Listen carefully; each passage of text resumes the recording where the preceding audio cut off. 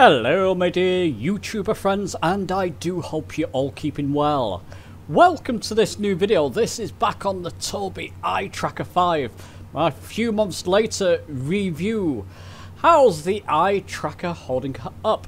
Have I had any issues with it? Well, I'm going to talk about that in this video, and I get various questions. Do I still use it? Indeed I do. It's an incredible piece of equipment. Like I said, I'm going to get into that in this video. I'm also going to talk about using the eye tracker on things like large monitor screens, that type of thing. And on laptops, I get various questions. Can you use this on our laptop? And indeed you can. I do have a gaming laptop myself, so I'm going to show you that. Such a visceral experience in the Spitfire, I've got to say. Well, okay, let's not dilly-dally. Let's get on with this video.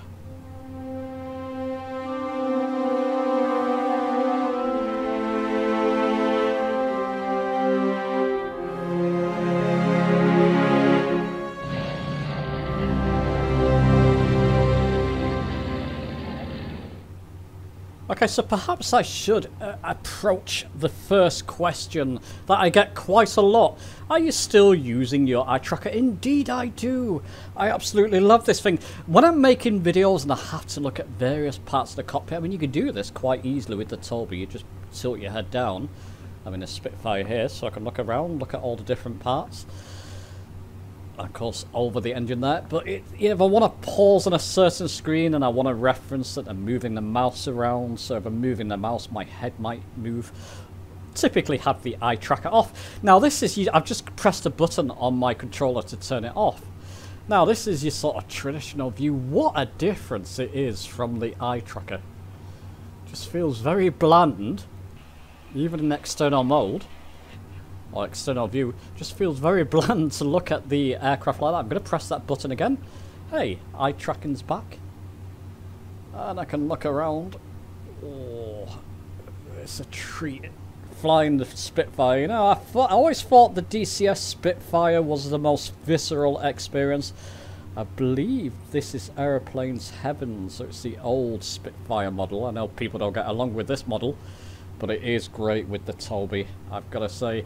But what a difference it makes when you've got it turned on and you're just looking around naturally, keeping an eye on my speed there. I can bring my speed back a bit, in fact. Then looking around at the land. It's just a huge experience. Now, I use it mainly when I'm flying GA aircraft, or aircraft like the Spitfire, so Warbirds, that type of thing, in Junkers aircraft, it's great in that. In airliners, I tend to use that kind of view just so I can scan through my different settings and instruments and flight management systems and goodness knows what.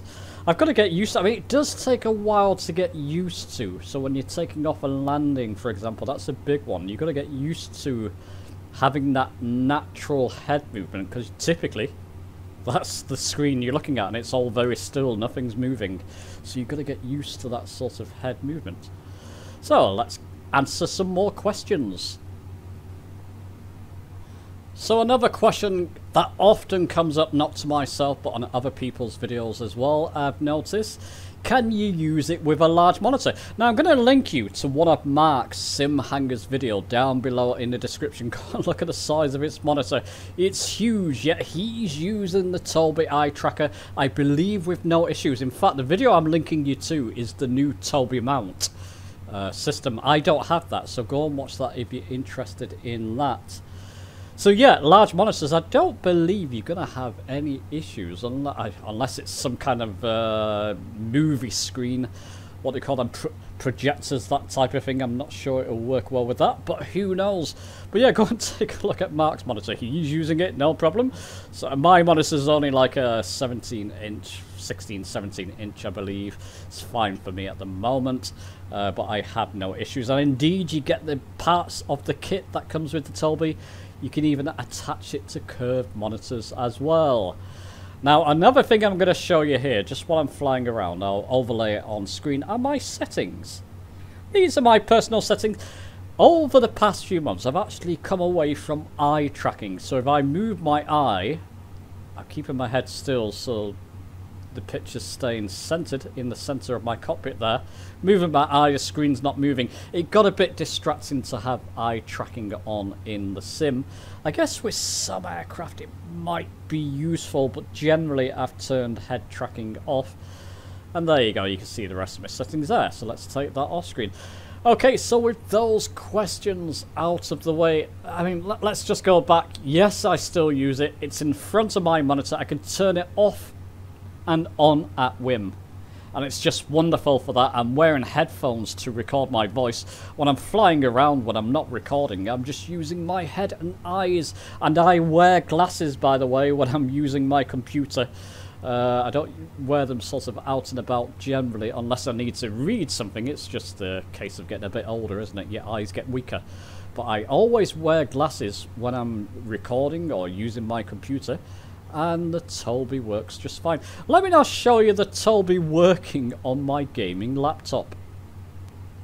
So there's a Tobii Eye Tracker 5 connected to my laptop. Now you can't see those blinking lights on screen. I'll talk about that in a moment. You can see there the paper that came from the back of the actual sticky magnet that goes on your laptop. And if you can remove the Tobii Eye Tracker just by taking it off, and there's the magnetic strip. You do get 2 of them supplied with the Tobii Eye Tracker 5. So one for my monitor, one for my laptop. And there you go, it's back on. Now you don't see those blinking lights in real life. It's just the cameras picking up the infrared. So there you go. In, let's say, the top right corner of the screen now, I'm going to show you footage of me using Flight Simulator on my laptop with the Tobii Eye Tracker 5. And it works absolutely fine. For some reason, I don't know why, I'm trying to get to the bottom of it, it seems to work that little bit better on my laptop than it does on my monitor. I'll have to try and get to the bottom of that. You got to excuse my setup there around my laptop. It's at the other end of my room. It's where I usually retro game. I've got a Mister unit. Maybe I'll do a video on that in the future, but it's where I've got my old TV to retro game and that type of thing. But as you can see, yeah, Tobii works absolutely fine. Use a magnetic strip on the front of your laptop there. Pin it on wherever you've got a kind of bezel on your laptop. And it works, and you calibrate it, it just works really well. So yeah, thumbs up from that, working very well on my gaming laptop. And so there you go, that's my few months later review and thoughts of the Tobii Eye Tracker 5. Something I use one heck of a lot when I'm flying around.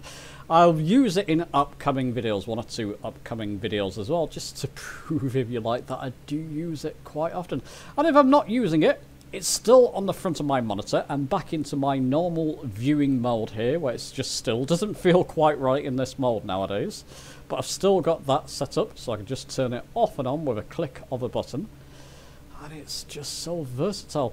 Now, I hope I've answered enough of your questions in this video, enough of your concerns about using it with laptops or bigger screens or curved screens. It seems to work no matter what you have. But do let me know your thoughts on the video. If you are going to buy the Tobii Eye Tracker 5 through my video, because my videos help you to buy it, do go through my affiliate link, please, down below in the description. I get a little kickback.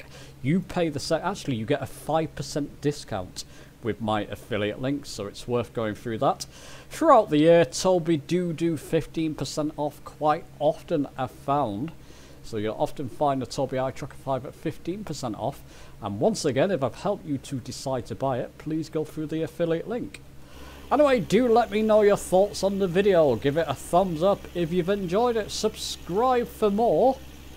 And I'll be seeing you soon.